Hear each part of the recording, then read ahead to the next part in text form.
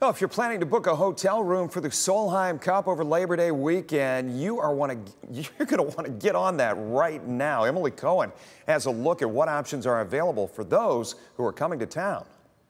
With fans and golfers traveling to Toledo from all across the globe, hotel rooms are booking up fast and prices are only going to keep rising. Destination Toledo says there are 26 official Solheim Cup hotels in the immediate area. But when you go out to that 45-minute to an hour out, we have well over 100 hotel properties. Southeast Michigan, out to Napoleon, down to Findlay, over to Port Clinton, Sandusky area.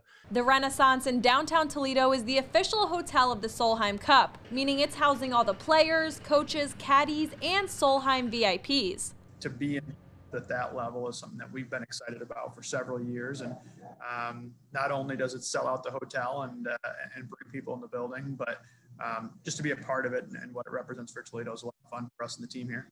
Airbnb and Vrbo are also great options for visitors. You know, in any destination, it's always a great option, especially for those that want to, quote, live like a local and, kind of experience that. Destination Toledo adds, people aren't just coming for the tournament. They're coming for an entire end of summer experience. They're coming for the city, they're coming for golf, but they're also coming to the area just to have a great time in Northwest Ohio.